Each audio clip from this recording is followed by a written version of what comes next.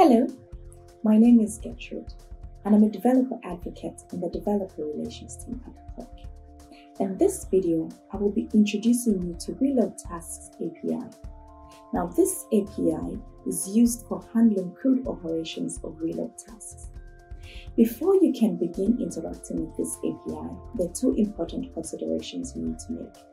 That is, you need a professional license as well as tenant admin role or developer role, and the two roles have different privileges.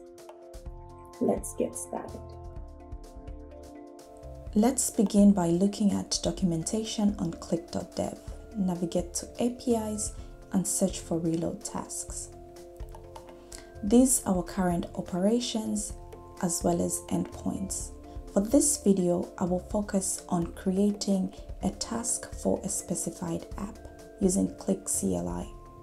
If you, let's say, wanted to update a task, you would need admin privileges. I will now look at the documentation as I did on click.dev, but using the command line, and I will use the help flag to get this at the end of the command. Since I want to create, I will go into details of the create command using the help flag again.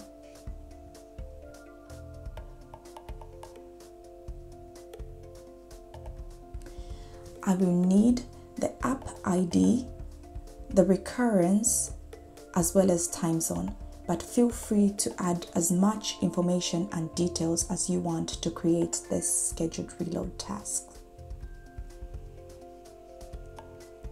In order for me to create the reload task for the specified app, I will first list the apps that I have access to. If you already know the app ID that you want to create a reload task for, you do not have to do this. And then I just copy pasted all the flags that I need in order to achieve this. And now I will change the app ID to the specified app that I want to create the reload task for. And that's the reload task demo video that I had previously created. I paste in the app ID, add the verbose in order for me to get extra information, and now the reload task has been created.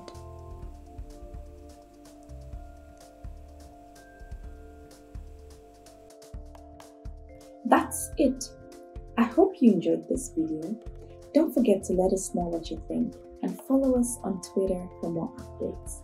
Bye for now.